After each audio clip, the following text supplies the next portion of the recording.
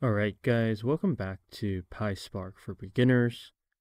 We're on to our Chapter 5, talking about powerful exploratory data analysis with MLlib. In this section, we're going to take a look at 3 different topics. Number 1, how can we compute summary statistics with MLlib? Number 2, using Pearson and Spearman correlations to discover different correlations in our data set. And finally, testing our hypotheses on large datasets. The first thing we're going to talk about is computing summary statistics with MLlib. In this video, we're going to take a look at number 1, what are summary statistics? And number 2, how do we use MLlib to create summary statistics? Let's jump in and take a look. So as you all know, the MLlib is the machine learning library coming with Spark. It's a recently new development that allows us to use Spark's data processing capabilities to then pipe on into machine learning capabilities native to Spark. What that means is we can use Spark not only to ingest, collect, and transform data, we can also analyze and use it to build machine learning models all on the PySpark platform, which allows us to have a more seamless, deployable solution. In particular, today I want to talk about summary statistics. So summary statistics is a very simple concept. You're probably very familiar with something like an average or a standard deviation or the variance of a particular variable.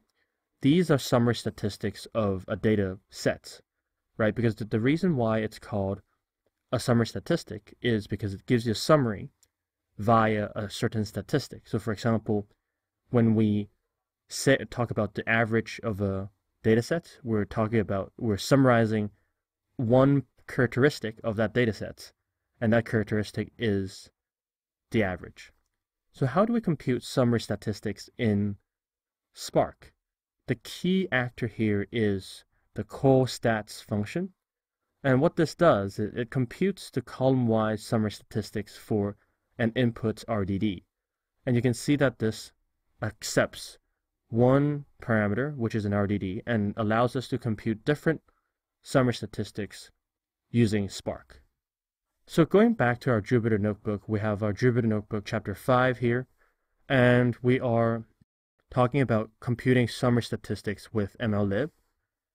So the first thing I want to do, like before, is in in9, what we're doing is collecting the data from the text file kddcup.data.gzipped and piping this into the raw data variable. After this, because the kddcup data is comma separated value file, we first split this data by the comma character in in10 in this line and put it in the CSV variable standing for comma separated values. We take the first feature of this data file, and this feature represents the duration aspect of the data, and so we're transforming it into an integer here and also wrapping it in a list. And you're going to see very quickly why we're going to wrap this in the list, and this helps us do summary statistics over multiple variables and not just one of them. To activate the call_stats function, what we need to do is to import the statistics package as seen here in the first line of in12. This statistics package is a subpackage of PySpark.mllib.stat, and we then need to call the call_stats function in the statistics package, and we feed it some data, in which case we're talking about the duration data from our data set, and we're feeding this summary statistics into the summary variable. To access different summary statistics like the mean, standard deviation, and so on and so forth, we can then call functions of this summary object here and access different summary statistics. For example, we can access the mean, and because we only have one feature in our duration dataset, we can index this by the index 0, and we'll get the mean of the datasets. Similarly, if we import the square roots function from the Python standard library, we can then create the standard deviation of the durations seen in the datasets.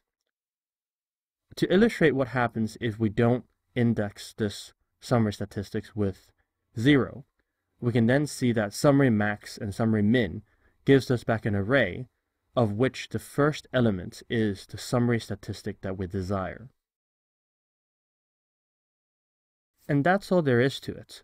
So we've just learned, number 1, what are summary statistics? And number 2, how do we use MLlib to create summary statistics?